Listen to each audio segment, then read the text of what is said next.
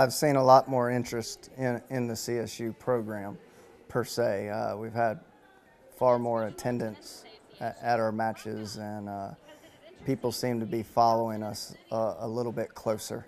And the excitement in the area is tremendous. Turns out to be one of the best Division II facilities and probably one of the top facilities in the country in college tennis.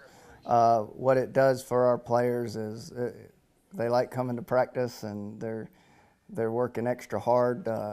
They understand the responsibility that they're under being at a facility like this. They're big time involved in athletics. They want to do well.